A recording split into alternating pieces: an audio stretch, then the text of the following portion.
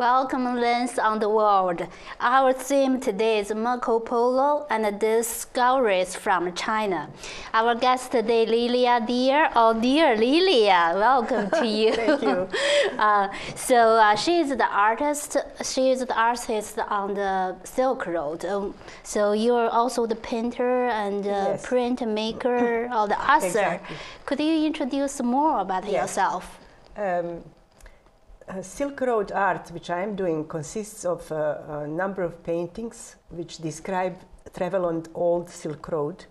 As well, I do videos, prints, and other techniques. And only this year I exhibited this theme in UNESCO Venice in Italy, then in Confucius Academy in China, in Xinyuzhang in China, where I got a golden prize. And also it was event this fall in the Library of Congress in Washington, D.C. Soon, actually, we will be showing the image of my painting of the Silk Road. You have done a lot of work. Thank you. Also Thank you. received some awards too, Yes, right? yes, Is it exactly. internationally or? Internationally, yes. Also in France for my book Marco Polo, etc. Oh. Yes. I've been doing that cycle for the last 24 years before it even was popular. Oh. And So what is your artwork like? my artwork you will see, but it consists, for instance, here I'm next to my canvas of big map of Silk Road, which was exhibited in museum in Xi'an, in city in China. And then some of the artworks, of course, describe the travel of Marco Polo, for instance, on the Silk Road and so on. You will see through this program. So is the Xi'an's the last recent exhibitions in Xi'an? Xi'an was 3 years ago, but last exhibition was in Xinyuzhang this year. And Xi'an is important actually for the Silk Road, Right. because first of all that was 3,000 years old city and ancient capital of China. Right. And it was a place where originated the Silk Road under the Han Dynasty, as far as 130 BC. So that means more than 2,000 years ago. Xi'an, I have been there. You know, Xi'an is really great. So was even the wall, you know, is very Yes. thick. Yes. You know, car and you know Exactly. horses. All Yes. people can walk or Yes. drive on the wall. In the city still exists remain some old buildings. Of course, today is a modern city, but some of the old buildings still exist from the time of Marco Polo or before. And what I like to point out is that also city of Xi'an is known for terracotta soldiers. Although that was before time of Marco Polo, a long time before, but they've been excavated and in, well, last 40 years. And it's something very exceptional. There exists a big museum there. You mean that the Xi'an was the start point of the Exactly. Silk Road? Do you Yes. know exactly where the location is? Yes, I was at the plaza in Xi'an, and there is a big sculpture there, and that sculpture shows. I'm actually sitting next to that starting point, and I'm pointing on it. Okay. They will be probably showing that image now. I'm showing the image of starting point of the Silk Road. Okay. So what are your impression on the terracotta? Oh, terracotta soldiers, it's fantastic because it shows thousands of those soldiers, which are in natural size sculptures, and which were actually made to protect emperor after he dies. Right. The terracotta, I learned, you know, is all the terracotta, the faces all are different. All are you different, know, yes. all different. So even you don't know who created, they just like kill the people after they create. Okay, that's starting point yes, of Silk Road. Of the Silk Road, yes. So what attracted you? What attracted you to do the work on the Silk Road? Well, there are many elements. I always liked, for instance, Celadon porcelain and Chinese ink paintings. And then I traveled several times to Venice. And when was celebration of 500 years of Columbus discovering America, I learned that he was inspired by the book of Marco Polo. So I read the book of Marco Polo, his travels on the Silk Road all the way to China. And I was very impressed by the descriptions, and I was inspired. So I decided to make a number of paintings and artworks which will represent that historic trip. Yes. So how do you think Marco Polo's trip? Do you think all just the truth, or? Well, it must be at least some point. Some people doubt that he traveled all the way to China. Let's suppose if he didn't, then he was still a merchant, definitely, and he did part of the road. But he was certainly in contact with many other merchants, which would maybe tell the stories. But there is no proof that he wasn't. In his book, he describes that he was, as a young man, employed in diplomatic service of Emperor of China, and that he stayed there more than 20 years. He spoke 4 languages. So both possibilities are true, but he was a merchant and he knew a lot of things, and he brought a lot of knowledge from China to Europe, for instance, knowledge about geography and other things, which is never contested by anybody. So where is Marco Polo originally from? Marco Polo is originally from Venice, and his house still exists. It's called Il Milione. And it's close to Bridge Rialto. It's called Il Milione because he was actually telling million stories about his voyage. Oh. But the thing is that his book was made when he was imprisoned by, it was a naval battle with a rival city, and he participated in the battle with his ship after he returned to Venice from China, and he was imprisoned, and then in prison he was telling his stories. And at that point was, well, there was present actually a writer who was a professional writer, Rustichello da Pisa, and he recorded with, at that time books were written handwritten manuscripts because printing press still didn't exist. And then that's how it was described for first time and recorded, Travel on the Silk Road. Do you know where the book was saved somewhere? Yes, the book, original book was written in French and it's saved in Bibliothèque Nationale de France, in its museum institution in Paris. Yeah, I really like your artwork. How would you describe your artwork or your style? What is your style? Well, my artwork actually is tracing this Silk Road is figurative, but I'm not showing the faces because they are lost in memory of the long time ago past events.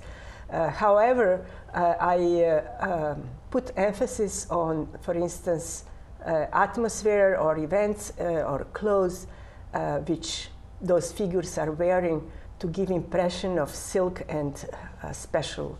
Oh, what is elements. your favorite items? I mean, what are your favorite things you like to do in your painting?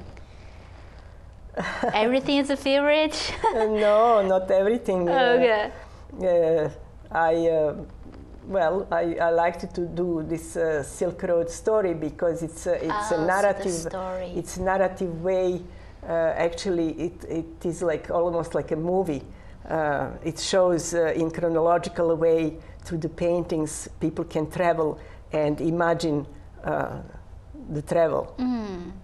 Now, I like to tell that on the Silk Road, they been trading mostly silk because it was very light, and also because it had a great market value. It was very expensive, and it was sold mostly to royal families which loved silk, and also to very rich people. But besides silk, were sold also spices, precious stones. I read salt even from China, and special wood, special type of wood, and so on. So I mean, a lot of trade, along the Silk Road. What is the medium for trade? Is money or just silk or something else?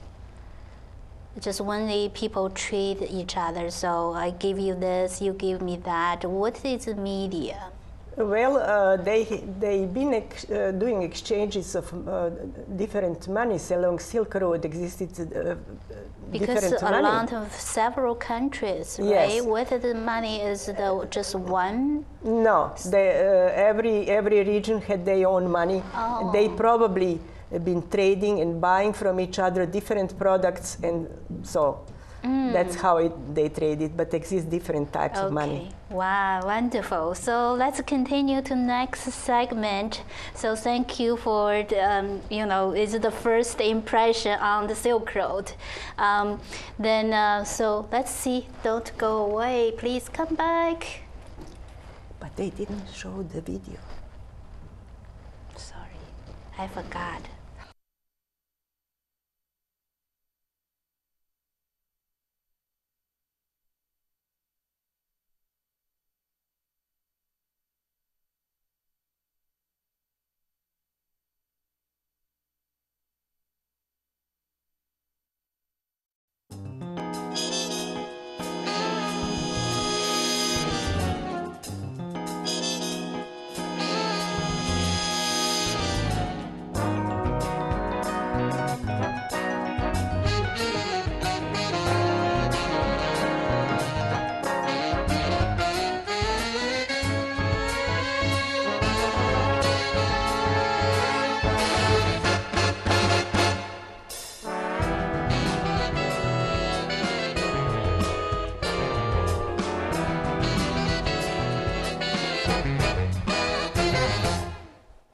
Welcome back, Dance on the World. Our theme today is Marco Polo and the discoverers from China.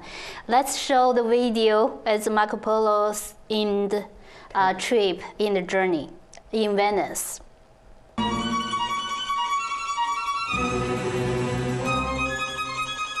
Marco Polo belonged to a family of Venetian merchants. Even today, near the Rialto Bridge in Venice, you can see the remnants of their house. Its name, Il Milione, comes from the millions of stories that Marco Polo told about his travels.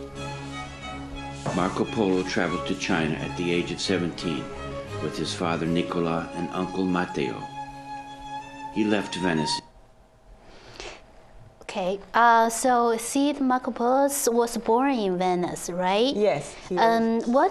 What is the travels like, on the old Silk Road? Is the term old Silk Road and it's different with new Silk Road? Old Silk Road was actually, which was since 130 BC, and lasted until 15th century. And the new Silk Road is now. New Silk Road is a big economical exchange, which is starting from China through whole Asia towards Europe and Africa. What was the travel like? Travel was actually done by boat and by caravans, also on the land, and you will see the video about it. Okay, let's watch a video about the boat and the caravan.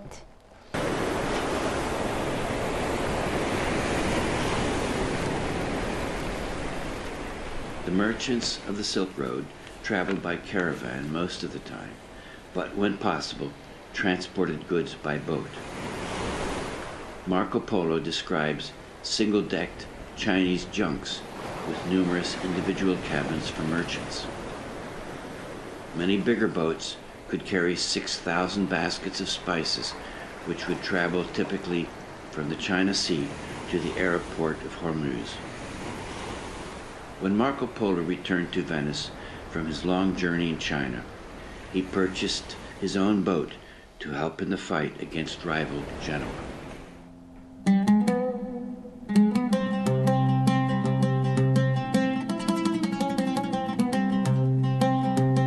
In the Middle Ages, traveling on the Silk Road was done with caravans of horses and camels. European merchants often traveled to Constantinople on the Black Sea, where they would meet other merchants coming from Asia and the Middle East to trade. Is it dangerous? Well, this travel was quite dangerous because sometimes robbers would attack caravans and kill merchants and take their cargo. But also they traveled through some special regions which were, for instance, big mountains, or they would pass through the desert, be attacked by wild animals and so on. So to make easier travel of the merchants, Emperor of China gave golden passports to such travelers like Marco Polo, apparently, and his father and uncle had the golden passports. And this is all document from old manuscript showing how he's giving them those golden passports. But on the other side is real golden passport, which is somewhere in Siberia still preserved. It still exists. Now, the peak of the importance of the Silk Road trade was during Yuan dynasty, and the Emperor of China was Kublai Khan, who was Mongol origin, but he was Emperor of China. And I made a special painting called Tents because there is a description in Marco Polo's book that he met Marco Polo under the tents of silk, which really sounds fabulous. Tents made of silk. Wow. It's like a dream. So on a travel, actually on the Silk Road, travelers would pass through different cultures, and those in some of those regions, in many regions, people had different costumes. So I made paintings which is called Nomads, although it implies really on to different cultures along the Silk Road, and their costumes, their colorful costumes. Tell me more about nomads culture. Do you know some of them? Well, actually, some those are now some of them were real nomads, but some of them were the small kingdoms along the Silk Road. Today exists a number of larger and smaller countries, of course, in middle of Asia. Oh, okay. This is like the tribe or something. Well, do they live? Not necessarily tribes, but some of them, even in China, for instance, you have different type of costumes and in different regions. And I was inspired by that variety of the costumes from the Silk Road. What are other some discoveries and exchanges along the Silk Road? Well, before I start talking about those discoveries along the Silk Road, I like to point out to the image Marco Polo in China. And that is one of paintings which I did, and I wanted to describe.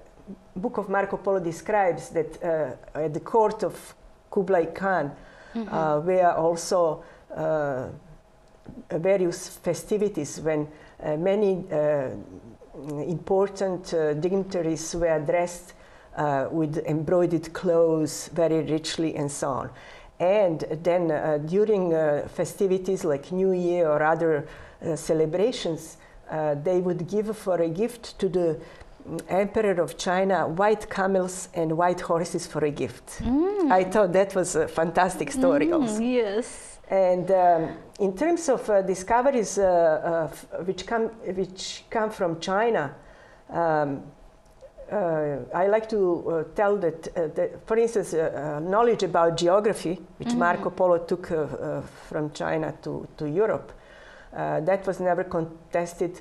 Then Chinese invented compass, and 4,000 years ago, postal service, very long time ago. Then paper money, because it was easier to carry paper money than heavy gold or coins of silver coins, you know. Then on the other side, China, for instance, imported from Europe. It was a big exchange. Imported not only from Europe, but from Asia and Middle East, cotton and wool, gold, silver, and ivory, probably from Africa, North Africa, and from India. Yeah. Of course, it was a cultural exchange also, and many religions also traveled on that Silk Road. And language also traveled. For instance, word ciao, which is hello, which Italians use, is Chinese origin. Yo-Yo Ma, a very great musician, discovered on the Silk Road through a lot of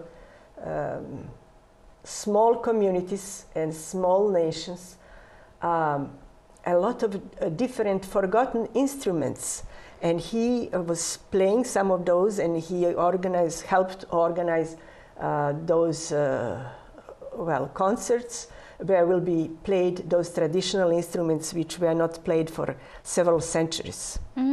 So that is very interesting to say. So what opportunity bring you to meet Yo-Yo Ma? Well, I like his music, and I went to his concerts and so on, and I met him. What the concert was happened where? Concerts which I saw was in Paris. In Paris. Yes. So does he have any plan to do along the Silk Road? Well, I think he had some concerts along the Silk Road, but I'm not sure what are his plans now. Yes. Did he have some exchange with you about your artwork? Well, he took my card with the image of art from the Silk Road, and we talked a little bit.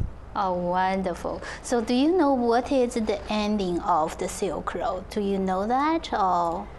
You mean in 15th century? Yeah.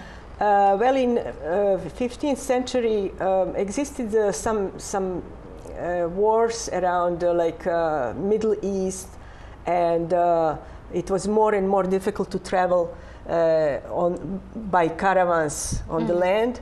So Silk Road slowly died out. But then merchants look for a faster route to East and to China by boat, by the sea. And so that is how we arrived to the age of discovery. For instance, Columbus went to look for a road to the east, and he found America. He sailed on to the west, of course.